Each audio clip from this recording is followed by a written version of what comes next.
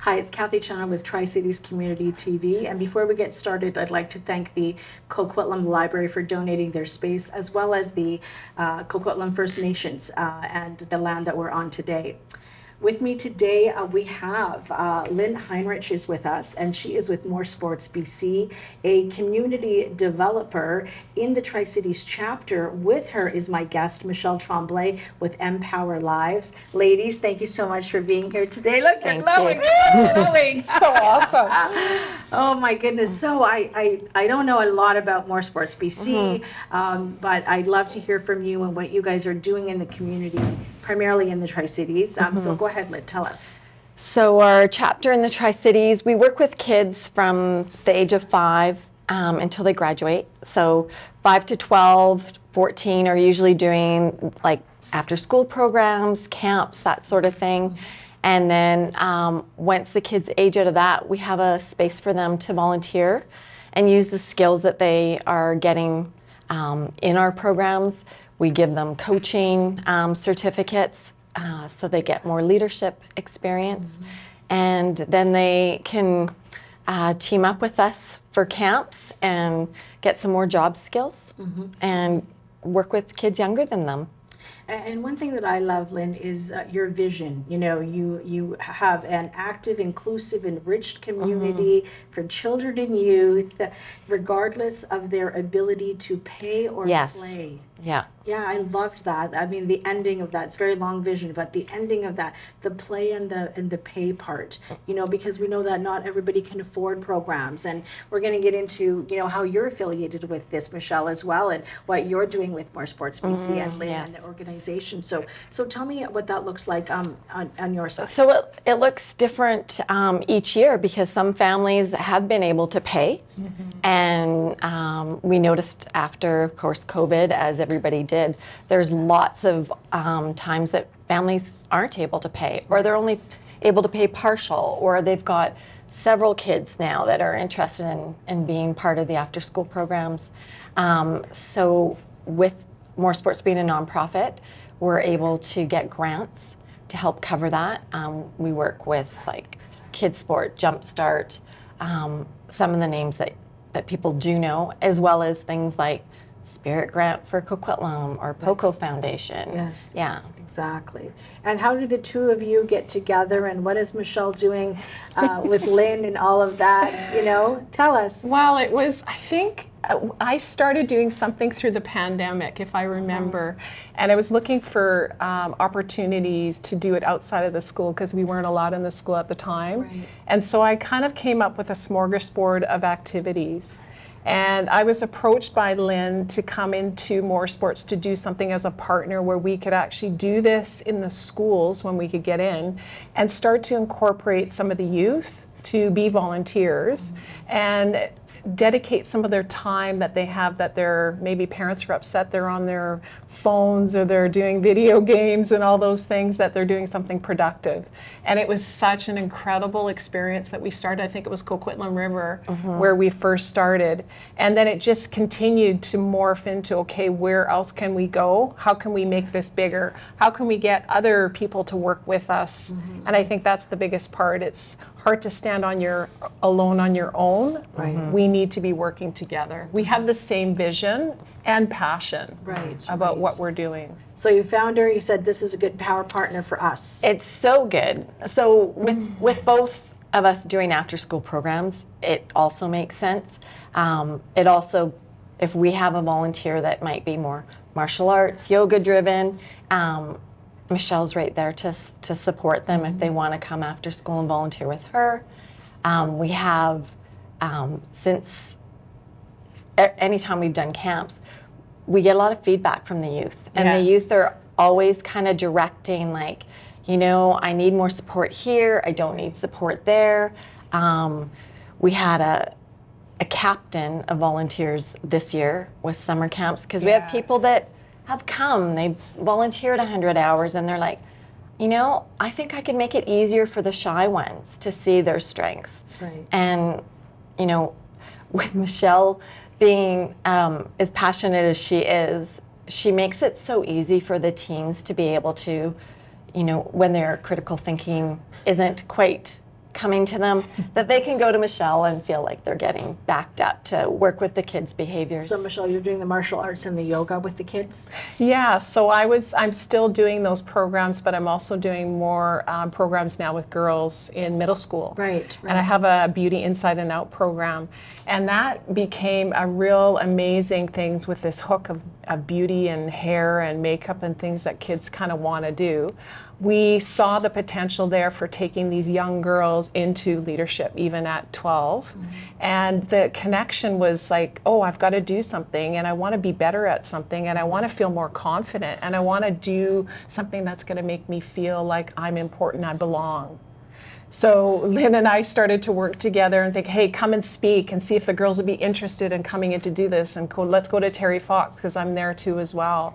And what has happened is some of these girls have just blossomed, and they're coming back, and they're now becoming leaders and are getting paid to do this, and they're like, oh, everybody wants money. It's great for them. That's you know, so good. I'm so grateful, because I just feel like that age group gets lost in what activities can they do that's going to continue to keep them connected and to role models and people that truly care about them. That sense of belonging doesn't always come in high school. Sometimes you need to find it out in your community. Right. And I think youth really need to know that outside their parents or caregivers and outside their school, there's adults that, you know, want to support them and find out more. Sometimes it doesn't even happen at home.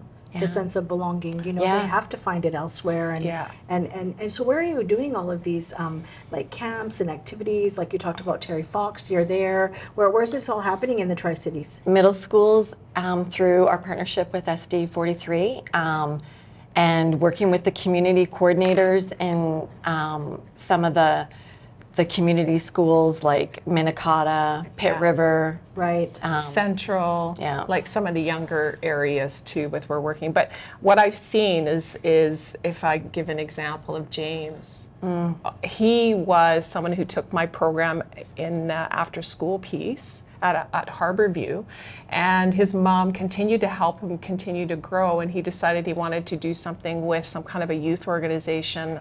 I believe it was Kids Sport at the time. And now he showed up at my camp this year, and I was looking at him going, oh my goodness, I know you. And then it just clicked. And he was one of our youth leaders. And he's continuing to grow now again too. And he was one of those shy kids, and it's just amazing to see them continue. I just get fired up like Lynn does. We're always talking, hey, did you hear what he's doing now or what they're doing now? And it's just so exciting. It is, I know. They're not our children, but it's like they are. They're like, oh, wow, they've blossomed so well. I know. You guys know I work in education, and I feel that too when they graduate out of our program. And then we're getting the younger kids to come in and volunteer. And then once they've done that, they get to be, you know, junior instructors, and then they become instructors. And so it just, because debate is not very well known out there. So like we do need to hire from within. And it's exciting. Parents get so lit up. They're like, oh, my child can volunteer here. That's so awesome. Volunteer hours are important. Right? They know all this for education. Because they get to experience like what they're good at, what they're not good at in a really safe environment where they're not committed to like, I need to have this job for the next 2 years. It's, you know what, I want to be part of this project. I want to be part of this event. And honestly, like, seeing some of the youth, like you said, maybe don't get support at home, making new friends and getting support at our camps, and realizing that they have a lot to give to the younger kids and role model. And the youth really understand the younger kids better than adults do anyways. Right, they do. They can. It's more relatable. And I think also it's that giving them responsibility, and they're getting a little of that rope, and they feel just so good about, oh wow, I'm a youth leader, or I'm mentoring this person. And you know, again, it's the trickle effect, right? It's that domino rippling, you know, and what's happening for the betterment of all things. How many kids have you had in the program over the years?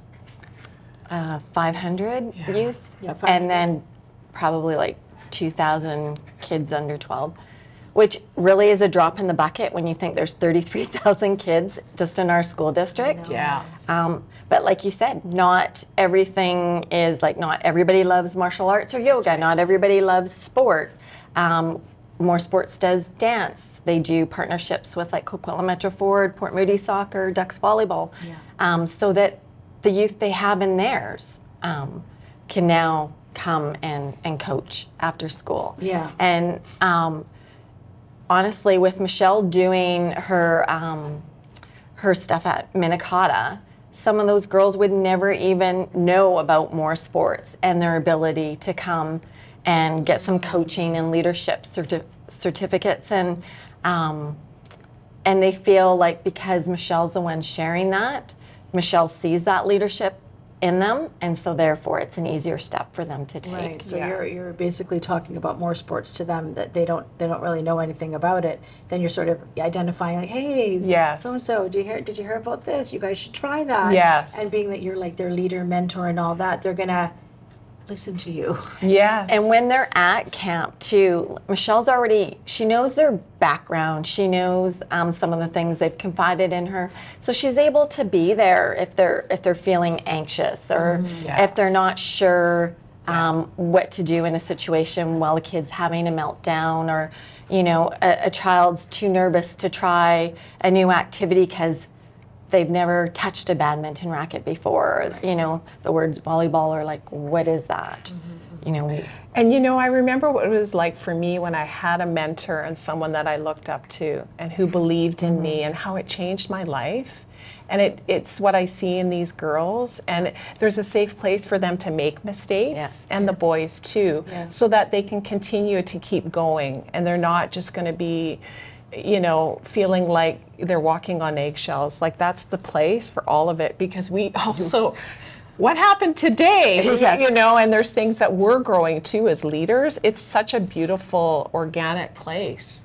I feel like you that, get your love cup filled every day with what you're doing. Yeah, right? it's so powerful. amazing. Now, are you doing things on your own as well? Yes. Oh, yes. Independently, Yes. right? Yes. And creating these workshops and the martial arts and the yoga with just primarily youth, though? I'm doing, I do with youth, and with mostly too with the kids. So I've been offered opportunities to do keynotes now. So I'm doing like bigger grades, like Ks and 1s togethers and 2s and 3s, where I come in and I just do a big, session around, it could be around confidence, it could be around empathy, but it's incorporating some of those parts, which the kids love. That's great. And it's still that touch point. So when I get a kid that's like grade 1, they're now in grade 5 going into middle school, and here I am again.